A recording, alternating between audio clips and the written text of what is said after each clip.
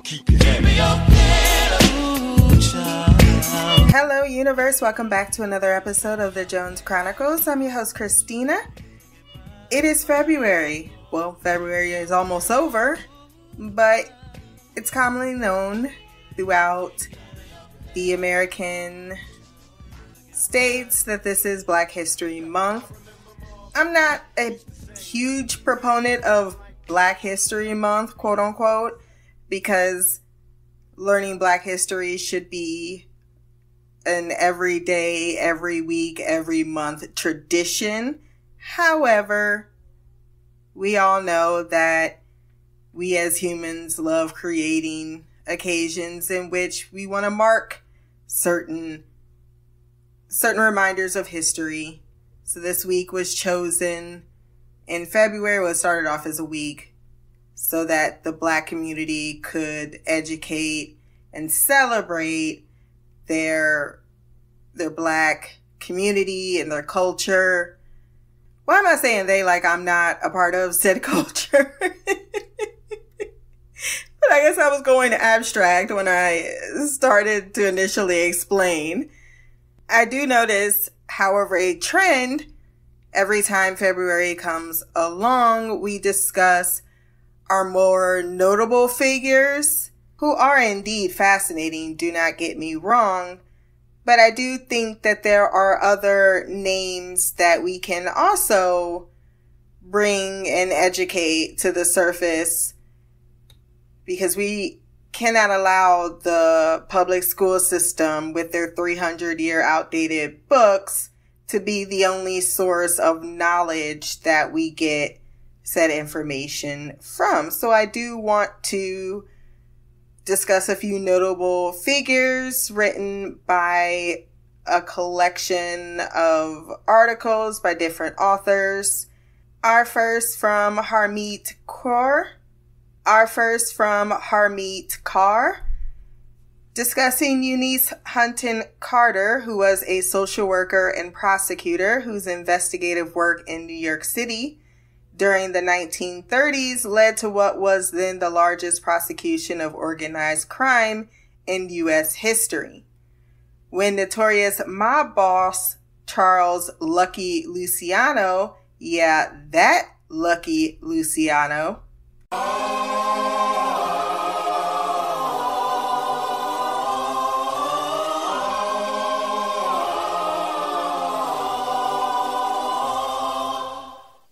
met his downfall, the credit went to the young prosecutor Thomas Dewey, who eventually ran for president.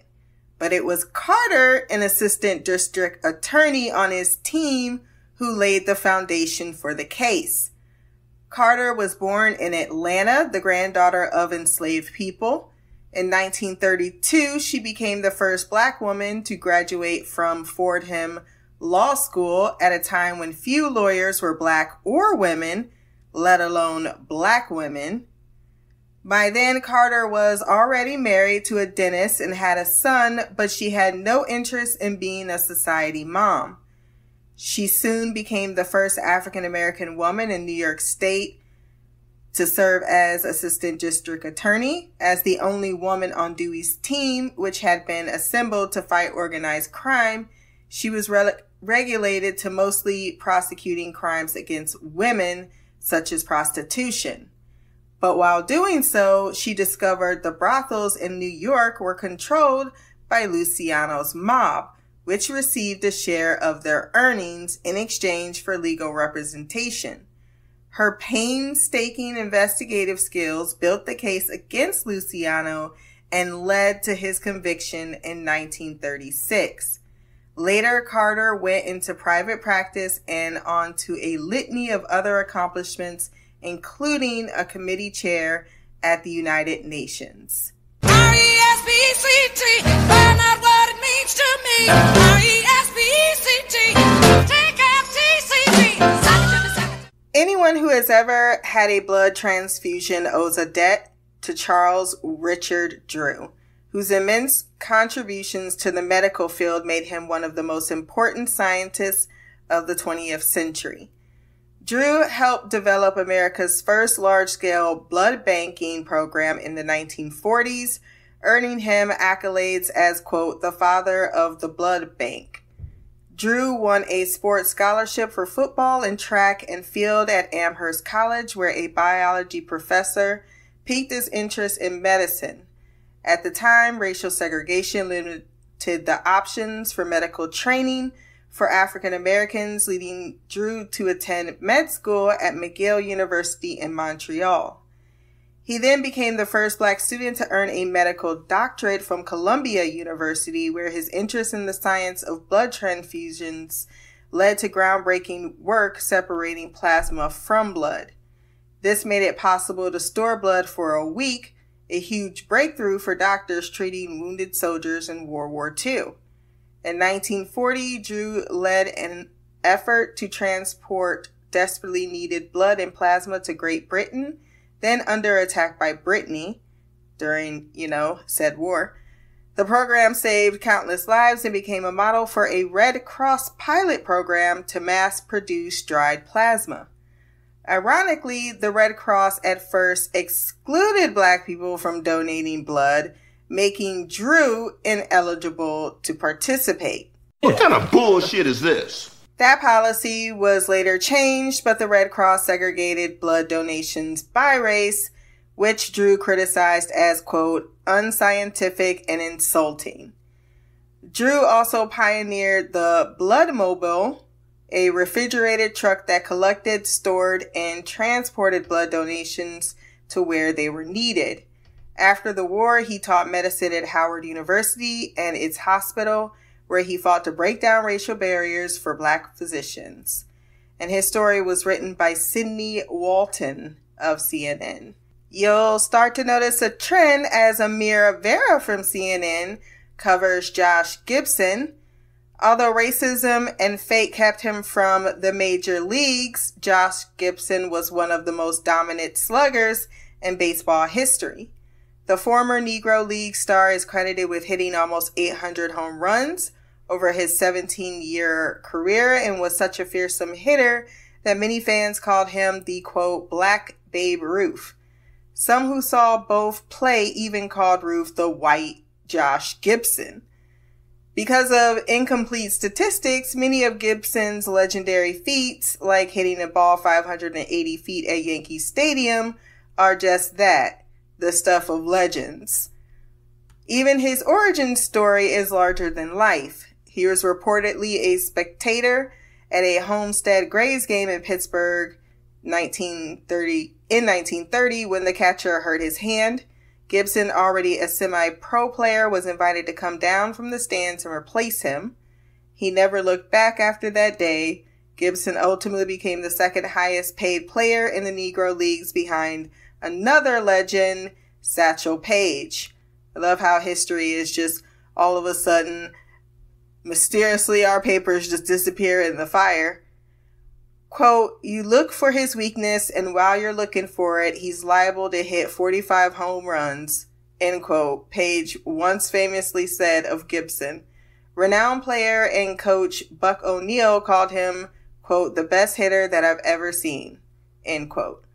Unfortunately, Gibson never got the chance to play in the majors. He died of a stroke at the age of 35 in 1947, less than 3 months before Jackie Robinson made his debut for the Brooklyn Dodgers and broke baseball's color barrier. James Armistead's life would make a great movie. Under Lafayette, the French general who helped the American colonists fight for their freedom, he infiltrated the British Army as a spy near the end of the Revolutionary War. I do think that in the AMC show Turn, there is a character based on James Armistead, if not actually his characterization. He once reported to Benedict Arnold, the traitorous colonist who betrayed his troops to fight for the British, and he provided crucial intelligence that helped defeat the British and end the war. Armistead was a slave in Virginia in 1781 when he got permission from his owner, who helped supply the Continental Army to join the war effort. Lafayette, who is fascinating in himself, dispatched him as a spy posing as a runaway slave. and he joined British forces in Virginia who valued his knowledge of the local terrain. Once he'd gained their trust, Armistead moved back and forth between the two armies, camps, feeding false information to the British while secretly documenting their strategies and relaying them to Lafayette.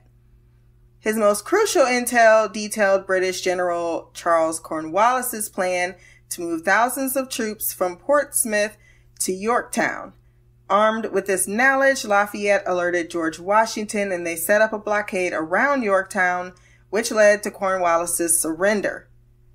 Virginia lawmakers, after lobbying by Lafayette, granted Armistead his freedom in 1787. His owner, William Armistead,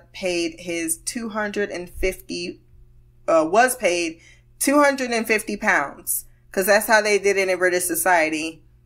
Once your slave was granted freedom, the tax dollars reimbursed you. So you were never out any money, which is ridiculous because you shouldn't have owned them to begin with. Armistead married, raised a family, and spent the rest of his life as a free man in his own Virginia farm. He added Lafayette to his name as a token of gratitude to the French general. This article comes to you by Faith Karimi. Our next story comes from Alasar. The son of two former slaves, Garrett Morgan had little more than a grade school education, but that didn't stop the Ohio man from becoming an inventor with a rare gift for designing machines that save people's lives, including an early version of the traffic light. As a teenager, Morgan got a job repairing sewing machines, which led him to his first invention, a revamped sewing machine, and his first entrepreneurial venture, his own repair business. Soon he was inventing other products, including a hair straightener for African Americans. In 1916, he patented a safety hood, a personal breathing device that protected miners and firefighters from smoke and harmful gases.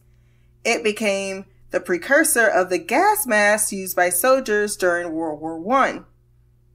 I'm wondering if the hair straightener he made was the device in which my mom used to put on the stove and burn the living shit out of my ear, no matter how much I held that bitch down when she was doing my hair.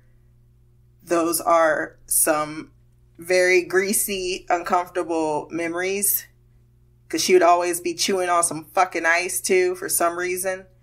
To avoid racist resistance to his product, Morgan hired a white actor to pose as the inventor while he wore the hood during presentations to potential buyers. Every day I'm hustling, every day I'm hustling, every day I'm hustling, every day I'm hustling, every day I'm hustling, every day I'm hustling, every day I'm hustling.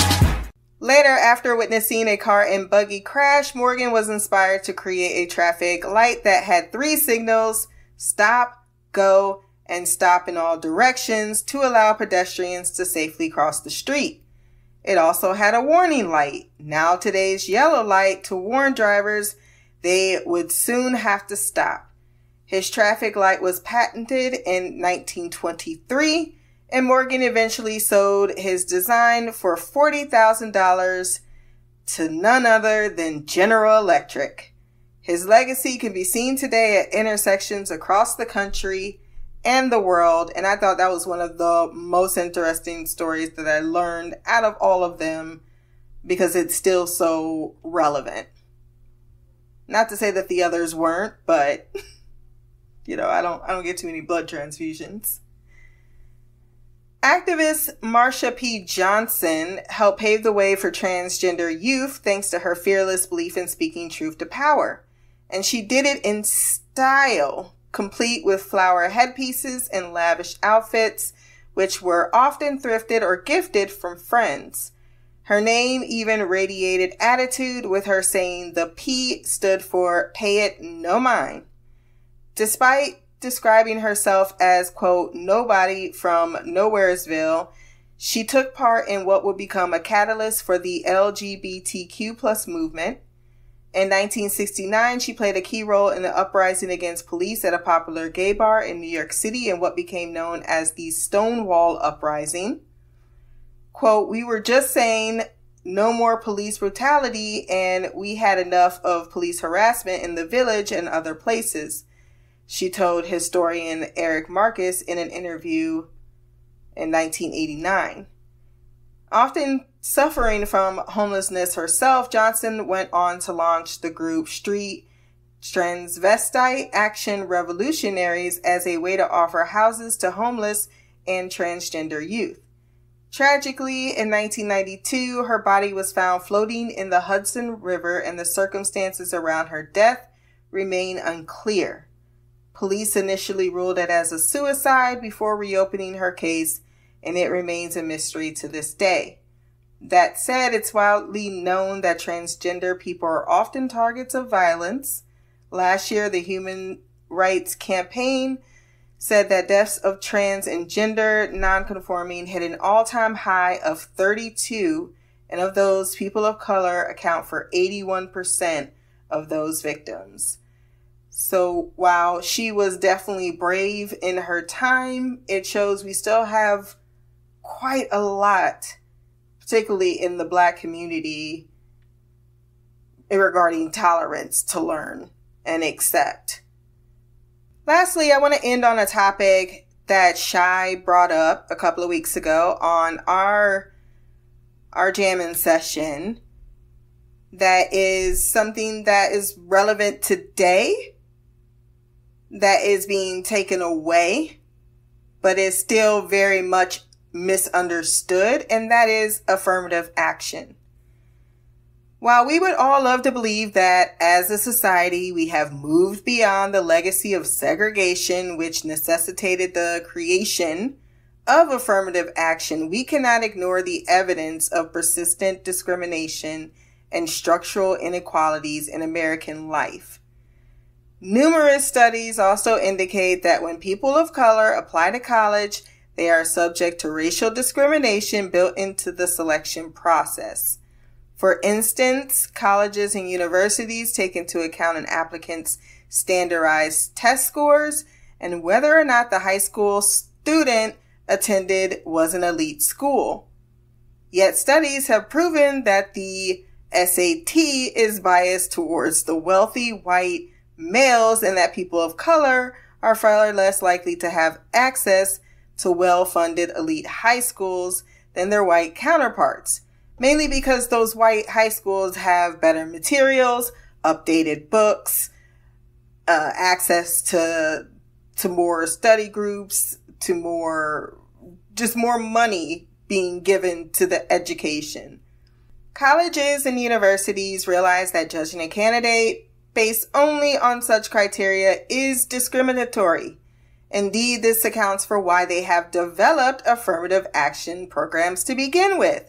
Standardized tests fail to measure human capacity in any field. In this respect, it is not surprising that Dr. Martin Luther King Jr., one of the most brilliant orators in the 12th century, scored very low on the verbal section of the SATs. And I'm sure many other famous people would also reflect that what's that supposed to mean for me that I scored higher on the SATs?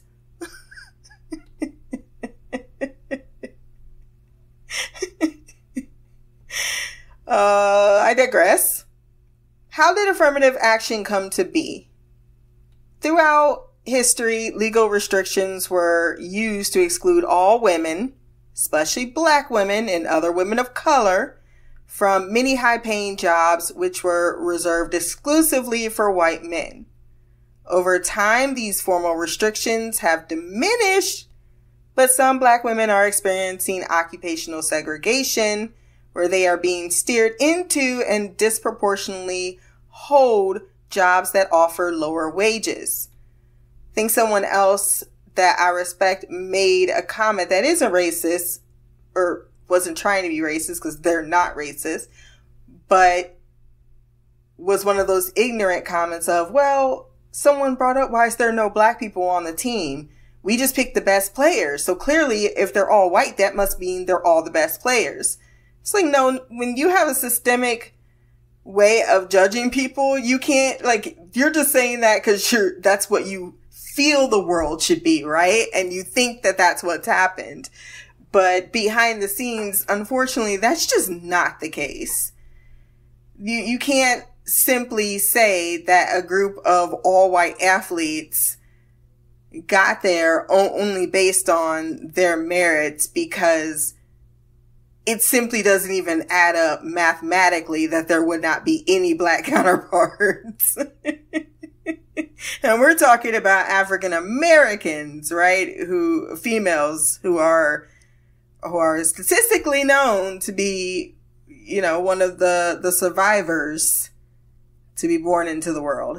In 1961, President John F. Kennedy signed Executive Order 10925, which compelled government contractors to, quote, take affirmative action to realize the national goal of non-discrimination, end quote. Many U.S. colleges and universities were later galvanized to develop affirmative action admissions policies in the 1970s, following the assassination of Dr. Martin Luther King Jr. in 1968. Before this, students of color were banned from attending, quote, white higher education institutions in southern states. They were instead regulated to less well-funded and less prestigious historically black colleges and universities. That's why I'm not down for let's just go to all the black colleges and universities, because they're not getting the funds that the other white universities are getting, simply put. Even in northern states where the ban did not technically exist, white students were heavily favored in admissions. Black students who managed to gain admission experienced overt discrimination in nearly all predominantly white colleges and universities. Kennedy's order recognized the systemic nature of racism in the U.S. and its far-reaching impact on the well-being of generations of non-white Americans. Related policies in higher education admissions, by extension, recognize that young people of color often don't have the same socio-economic and academic advantages as their white counterparts in the years leading up to college. One example of this is the high cost of SAT prep programs, which can significantly boost test scores for students whose parents can afford and facilitate them. As race-conscious policies, affirmative action admissions seek to address the fact that inequality in society as a whole creates multiple race-related barriers to graduating from high school and attending college for non-white students. They attempt to mitigate these systemic barriers to higher education by allowing race to be one factor among many others as college admissions faculty evaluate applications. What are the impacts of affirmative action? Well, between 1966 and 1976, the total number of American Black students enrolled in colleges and universities leaped from 282,000 to an encouraging 1,062,000 as a direct result of affirmative action admissions policies. This has been a major driver of reducing poverty among African Americans, making middle-class Black Americans the latest economic segment of the larger demographic. However, all states do not support affirmative actions. 8 have recently banned the practice, and we'll later talk about what the Supreme Court has recently ruled. Here's the thing. People often associate affirmative action with efforts to end discrimination for people of color. But scholars say the greatest beneficiaries of affirmative action policies are white women, from college campuses to the American workplace. Discussions about affirmative action tend to focus on race, but statistics show that it also had been an equalizer for white women in education and in the workplace. A Labor Department report in 1995 found that since the 1960s, affirmative action had helped 5 million members of minority groups and 6 million women move up in the workplace. The beneficiaries of affirmative action are stigmatized for the very same reasons that these policies exist in the first place. Persistent and sometimes unconscious beliefs that women and people of color are simply less talented, hardworking, and competent than their white male counterparts. In this regard, affirmative action beneficiaries are easy to stigmatize because our culture is already loaded with negative stereotypes, and I am talking about the Black culture, about the abilities of women and the people of color. But here's an example of how white women used affirmative action. When the A8 small business program was established in the 70s, Congress wouldn't allow it unless white women were allowed to participate.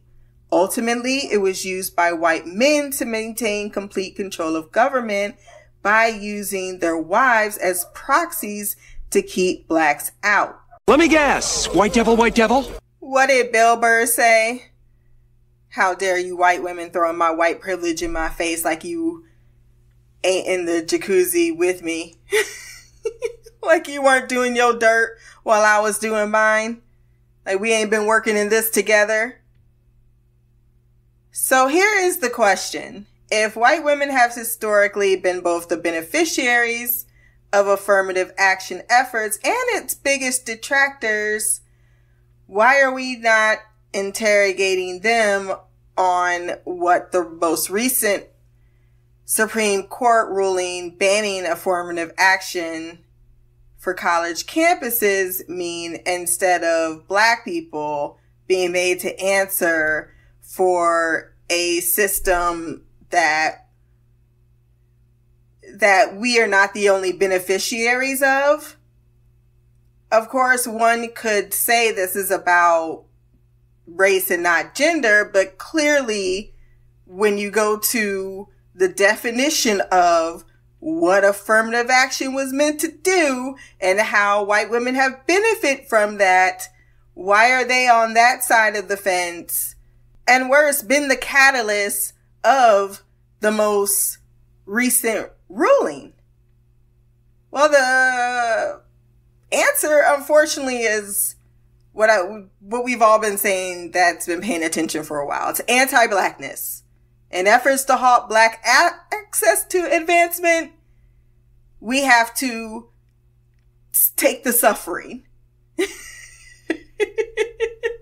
To carry out that mission, whiteness will use any means necessary, including deputizing white women, and in the case of the recent ruling, Asian minorities, to carry out that mission. In 1995, a report by the California Senate Government Organization Committee found that white women held a majority of managerial jobs compared with other racial and ethnic groups. A Department of Labor report from the same year found that 6 million women overall had job advances that would not have been possible without affirmative action. I think we already brought that up. White women have also been at the forefront of the major Supreme Court affirmative action cases, challenging the policy and advocating for a merit-based system. Here's the thing. How many times we've been in the office and the dumbest one around is your boss, who is a white woman, and you sitting here doing her job and your job, yet she's the one getting paid all of the money, getting the recognition, and continuing to move up the ladder. How many Black women in corporate America have sat there and watched that story happen? So you can kiss my ass with merit-based system because you didn't invent one. You didn't. A prime example is the case of Abigail Fisher, a white woman who sued the University of Texas, Austin, arguing that her rejection from the university was due to less qualified students of color taking her spot. Even though other students, both white and of color, with lower scores than Fisher, were accepted, and even Fisher had received a perfect personal achievement score, she would not have necessarily qualified under UT's admission rubric. Despite such cases, the assumption that affirmative action undermines merit is deeply flawed. It's important to note that white women have greatly benefited from this policy, and their advancement does not necessarily denote that they were more meritorious candidates over those from other racial and ethnic backgrounds. For instance, a sociological study in 2009 revealed that white applicants were 3 times more likely to be admitted to selective schools than Asian applicants with the same academic record. By focusing on the reactions of Black people, the discourse makers in the media reinforce the misframing that affirmative action was exclusively supposed to and does give Black people a leg up. This narrative has led to non-Black people claiming that Blacks who exist in elite spaces are inherent thieves, that we have, quote, stolen a spot from a white woman or another, quote, model minority. In not interrogating these truths, white women get to benefit from innocence and their favorite thing, victimhood. I don't even want to play this game with you anymore.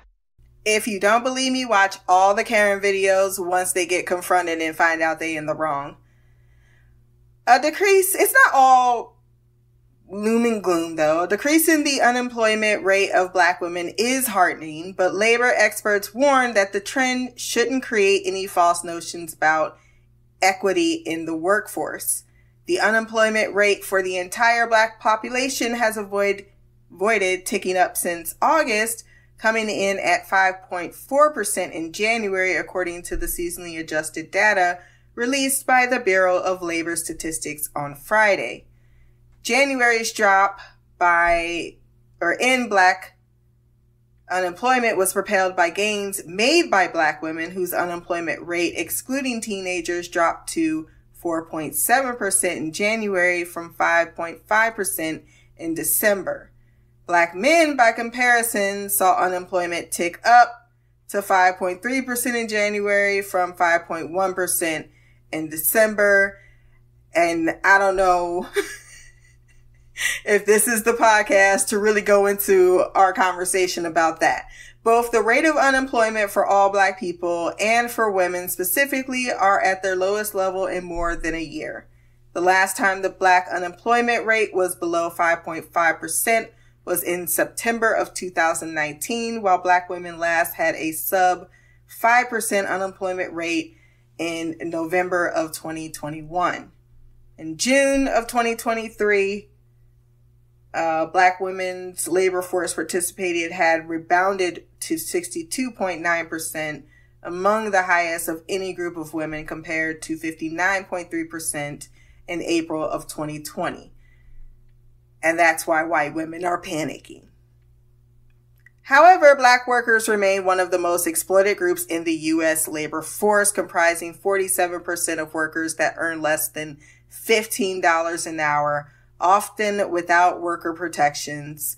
Women, especially women of color, are disproportionately represented in low-wage jobs, with 40% of working women and 50% of working women of color earning less, as stated, than $15 as well.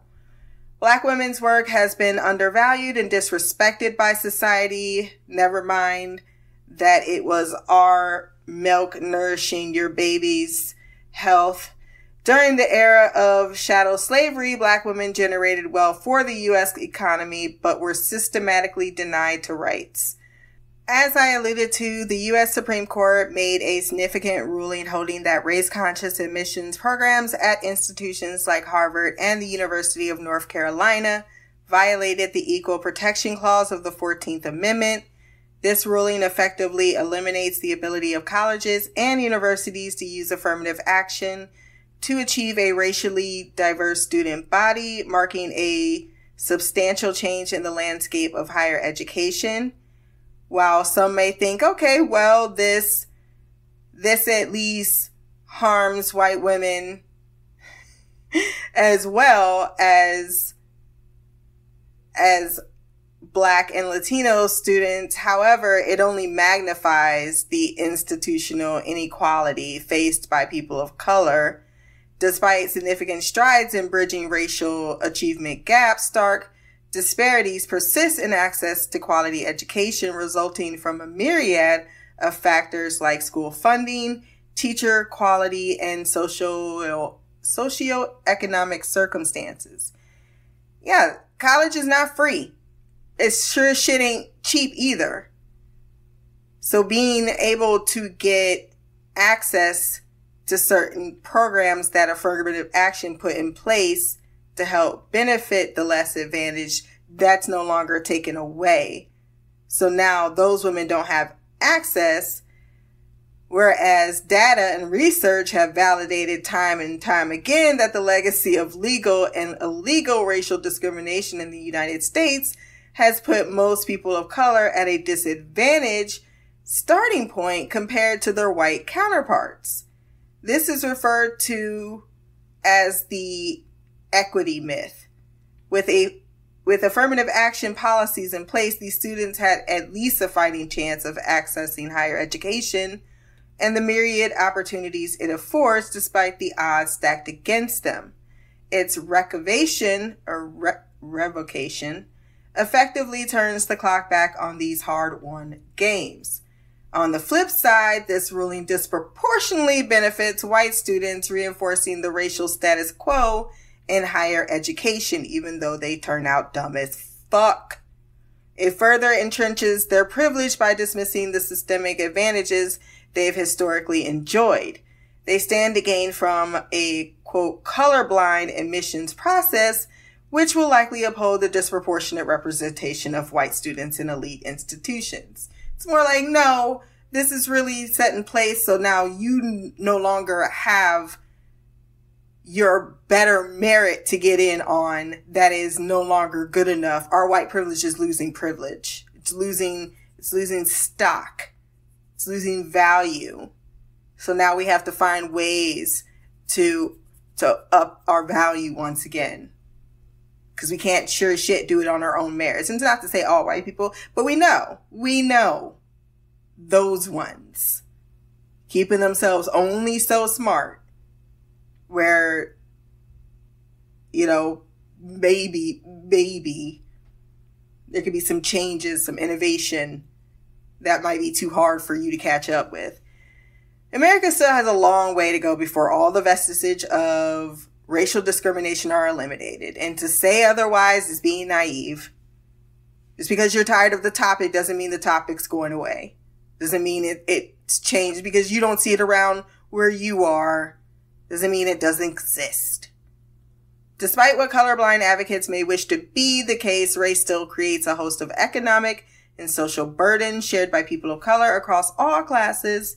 These burdens reflect the extra costs associated with being non-white and are often referred to as the black tax or the brown tax.